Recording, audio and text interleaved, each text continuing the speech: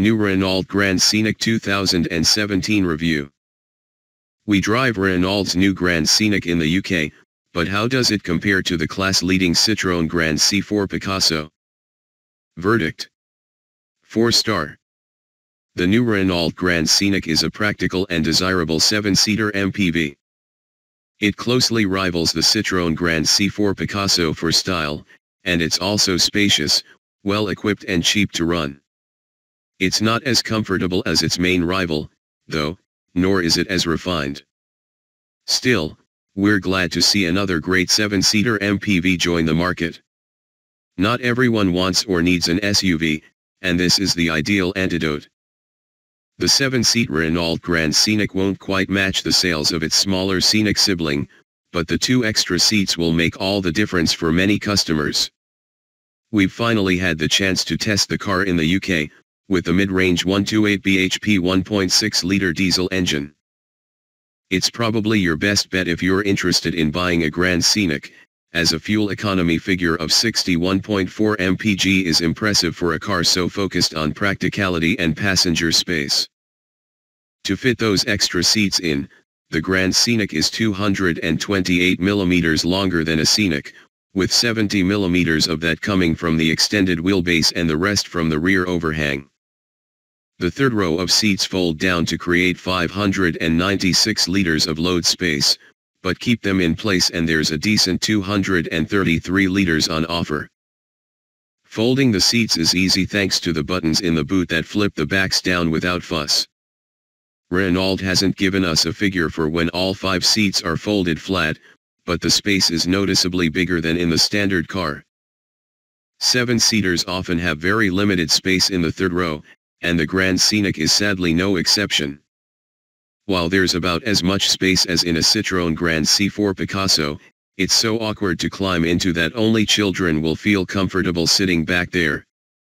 Still, the second row moves fore and aft to add a bit more legroom for the kids. Up front, however, the Renault feels just as upmarket as its main competitor, thanks to the good quality materials and cool-looking portrait-oriented 8.7-inch touchscreen. It's not the easiest to use, but there are plenty of features. The black surround is a fingerprint magnet, but it does look upmarket when it's clean. There's plenty of storage space around the interior, including a sliding center console, useful if you've got a passenger in the center seat in the middle row, who will undoubtedly appreciate the extra foot space.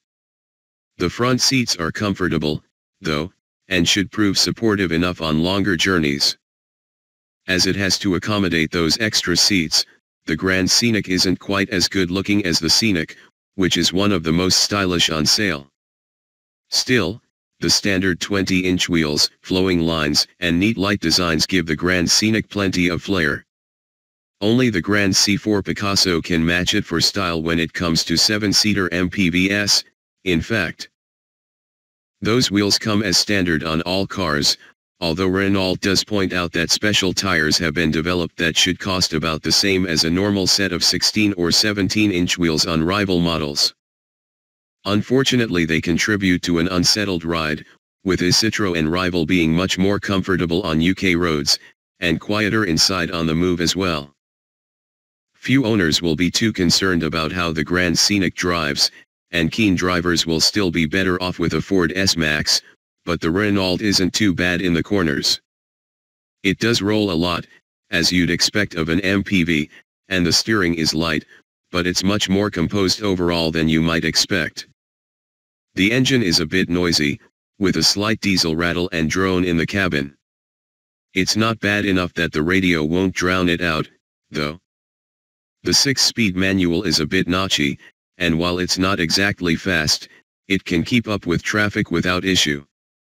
That said, we haven't been able to test it with a full family on board just yet. Key specs. Model: Renault Grand Scenic Dynamic SNAV DCI 130. Price: £28,445.